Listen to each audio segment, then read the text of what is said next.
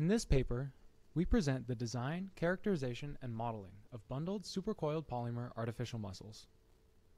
With the modern shift toward developing soft, collaborative, assistive, and generally more lifelike robotic systems, artificial muscle actuators provide many advantages over traditional methods of robot actuation.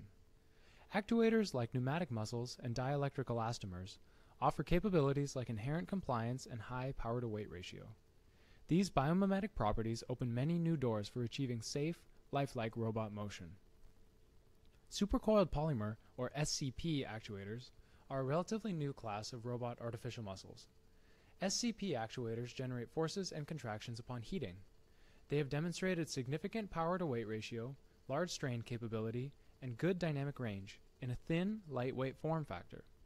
By using conductive materials, they can be activated with electric power through joule heating.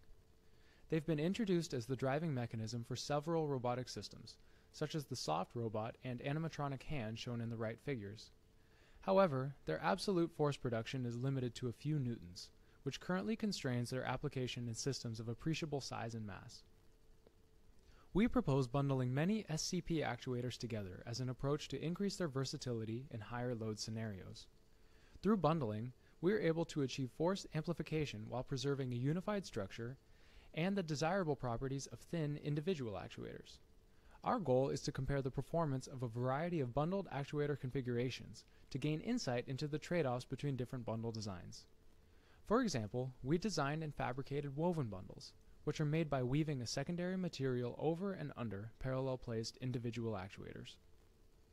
Two other braided bundle designs were included in the comparison study.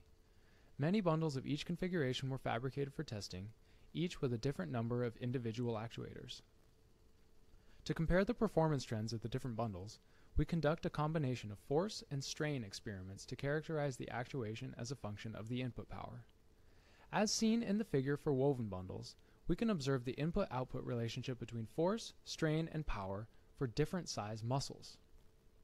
By identifying a linear force model for each of the bundles, we use the identified parameters as comparison metrics between bundles of different configuration and size.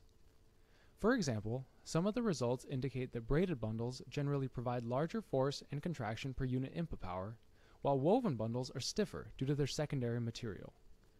The models developed are the first step toward model-based SCP actuator specification. By using our linear models, which estimate the actuation within about 10% error, designers can more directly determine the configuration and size of a bundled artificial muscle that will meet their system requirements.